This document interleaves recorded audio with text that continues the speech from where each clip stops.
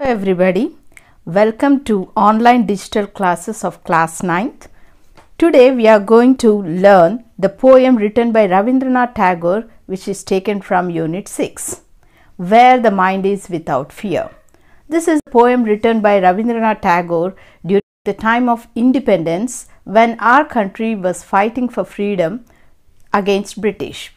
So here he was very much moved with the obstacles or the problems which were faced by the people of our country. So in those days, even the poets played a major role in motivating the freedom fighters to fight for the freedom. So from the book Geetanjali, poem 35, Where the Mind is Without Fear, which was translated from Bengali language. Now let us look into the poem. Where the mind is without fear and head is held high, where knowledge is free, where world has not been broken up into fragments by narrow domestic walls, where words come out from the depth of truth, where tireless striving stretches its arms towards perfection, where the clear stream of reason has not lost its way into the dreary desert sand of death habit, where the mind is led forward by thee into ever widening thought and action, into that heaven of freedom, my Father, let my country awake. Let us have a brief look on the life history of Rabindranath Tagore. He was born in the year 1861. He was one of the best Indian writers. For the first time in the literature, being an Indian, he was given Nobel Prize in the year 1913 for the book Geetanjali, which was written and published in the year 1912. He was not only a poet, but he was a playwright, he was a painter, he was a musician. He wrote our country's national anthem Jana Gana Mana and also the national anthem of Bangladesh.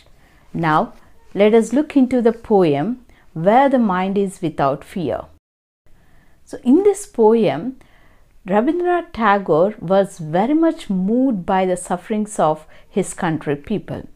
During the time of freedom, the harassment of the British was too severe and the people were unable to bear the pain and struggle during those days.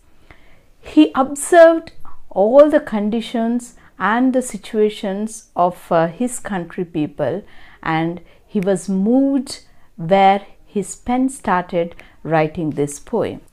Let us have a clear explanation about this poem. Where the mind is without fear and the head is held high.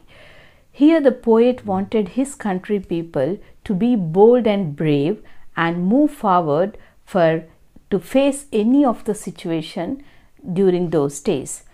He wanted his people to be forward to fight any of the obstacles. So in those days, British people used to harass the country people in such a way that they used to fear to face them. So he wanted his people to be bold and brave to step forward. Where knowledge is free, where world has not been broken into fragments by narrow domestic walls. Not only the harassment of British people, even in India, he observed rich people always used to treat the poor in a very inferior way, and even the higher community people used to treat the lower community people where they were called as untouchables. So he wanted all his people to be united. He never wanted his people to be separated due to these caste or maybe the religion or maybe the language obstacles. So when our country people get united, they get the strength to fight against the British. Where words come out from the depth of truth, where tireless striving stretches its arms towards perfection, where the clear stream of reason has not lost its way into the dreary desert sand of death habit. Here the poet wanted to explain his people to walk in the way of truth. He wanted each and every one to fight, to strive, and to work hard towards the perfection.